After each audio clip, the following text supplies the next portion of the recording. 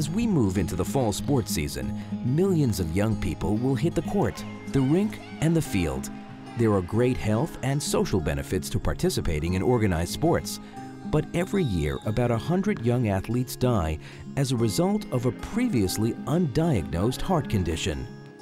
There are many causes of sudden cardiac death among seemingly healthy young athletes. There's no one single cause, and there's no one single way of identifying those patients who are at risk. And that's what makes it such a great challenge.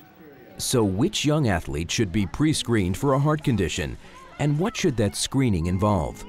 The recommendations from the American Heart Association regarding sports screenings is that it really should be a tiered process, and that advanced testing should be performed if there are abnormalities on the initial screen. In the first level of screening, the potential student athlete will be asked a series of questions about their family history, and really it's quite important to take a very detailed family history.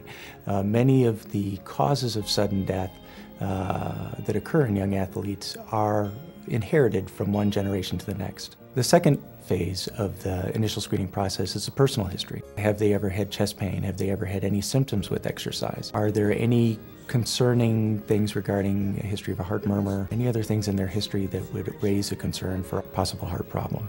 And then the third phase is the physical examination itself, which includes a blood pressure measurement and listening to the heart sounds to listen for a heart murmur.